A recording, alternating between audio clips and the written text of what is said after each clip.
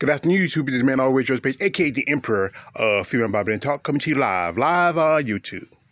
As you know, it has been like about a couple of weeks since the Olympia weekend, and you know this issue that I still have with what's happening, what's going on with women bodybuilding, especially monetary wise.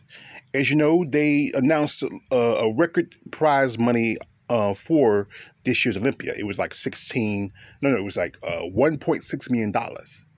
And I was thinking, well, it may boost the sport a little bit, especially women's division. But what it did was, because they were adding a new division, wellness, they gave them prize money because they're the new division, plus up the prize money on the other divisions, except for Miss Olympia. It's last year. This is where Andrea Shaw got $50,000. Second place got $20,000, and it didn't up the prize money. And the men's, men's bodybuilding, Mr. Olympia is a top show. Big Ramy still walk away with a check for nearly $500,000. But it's just not fair that someone like Andrea Shaw, who works just as hard, is just committed and compassionate about the sport, don't get the money. And female bodybuilding has been around for years. It's not like it's a practically new sport. It evolved from the days of Richard McLeish to the likes of Sandra Riddell and Beth Francis and Corey Everson, and to the women who are competing today, and still they're not getting the fair shake when it comes down to money. Now, the thing is, what we want to do is, I'm having my Sunday discussion. We talk about what can women do to be more profitable in the sport of bodybuilding. And, they work just as hard as the men. They train just as hard. They follow all the guidelines, everything. They do all the stuff that their guys do because they have a passion and love for this sport. But the thing is, it's more expensive for female bodybuilders. I said it before, the cost of a posing suit. They got to get tanned and prepared in the back. Hair and makeup, travel expenses, food. Prepping for their food. Then, supplements and other stuff they need for training. And don't forget the workout times. They have to pay for gym time. They get paid their trainers.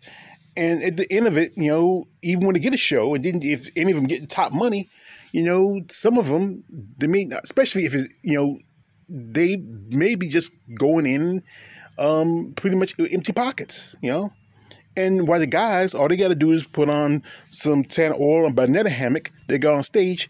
The women have to really do a lot more, but still don't get barely what they deserve to get. I'm not, and also you got to think about factoring other things such as medical stuff. They have to always get checked out with their doctors. Also, stuff especially for women, because they want to be seen more feminine. They have to go get, some, aesthetic stuff done. Like breast implants. And also, I've heard ladies how they had to get their breasts redone or fixed because of issues. And also, as Andrea Shaw, who just won her second car, and you still got to pay taxes on that car. That's expensive. You got to pay taxes on a car. And the ladies after shows who don't get into money prize, they do what I call the Beat the Meat websites. They take photos, do photo sessions to make ends meet. I think one lady says it's like $300 to $500 an hour to do a photo session. And some, are trainers and for other people and help them to get ready. And that's the way they make money also. And then ladies do alternate stuff, such as they do what we call fight and wrestling videos, and that's the way to make money. This is my favorite, Vicky Gates. And they also do these things with men also. And there are also guys who pay for what you call in-person sessions. But with things going now, not in-person sessions is getting difficult to do. So that's why you see more women doing online video sessions.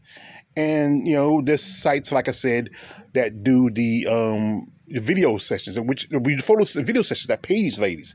And like I said, their fan base is also, there's a growing women who do adult industry stuff, and not for everybody. Not everybody wants to go that level of doing hardcore porn.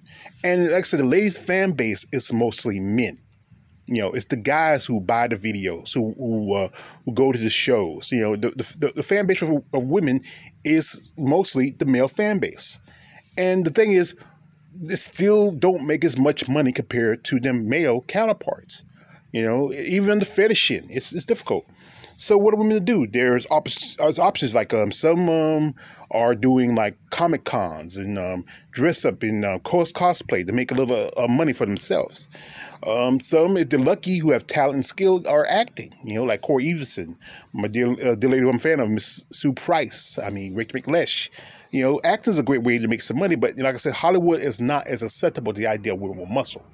You know, there is very rarely used for female bodybuilders in, like I say, certain movies, like action movies, stuff like that. And, you know, but it's an opportunity where they can probably make money if someone gives them a chance. The thing is, these women work hard. And they want to be, they want at least, I'm not saying they should be paid as much as the men, but enough where it's worth their while and their time. It doesn't have to dip so much in their pockets, and they have something to show for it at the end of the day. So like I said, we're going to have our Sunday discussion. I invited some ladies. Oh, it's going to be this Sunday, you know, Halloween Sunday. Or it's the state I live in, we don't celebrate Halloween on Sundays. We celebrate on Saturdays. And we're going to talk about what can be done to make, you know, bodybuilding profitable for women, or what women can find a way to make profits for themselves outside of the sport. There's so much that can be done. And I think people have to be open-minded to the idea of women with muscle. I'm going to leave the link for the upcoming discussion. If you want to come by, you know, chat, ask questions, give your thoughts and opinions, what needs to be done. I love doing my Sunday discussions because I love to talk to the ladies because I want to get their ideas and their viewpoints.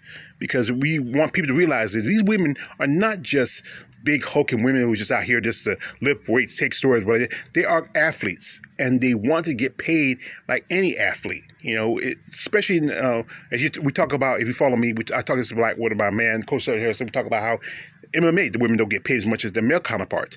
Pretty much just MMA in general don't get paid much compared to boxing. But female bodybuilders, they've been around for quite some time, and they want to be not just recognized for their commitment, their passion for the sport, but also they want to get paid. So like I said, it's going to be 1 o'clock on Sunday. I will leave the link in the description. Come by, share this video that I post. You will ask ladies questions of what they think, or give also some advice of what they should do. I mean, it's appreciated because we really want female bodybuilders to grow and these ladies to at least get something out of it for what they put into it. Here's me all the way, George Page, a.k.a. the Emperor of Female Bodybuilding Talk. Don't like, subscribe. I'm out.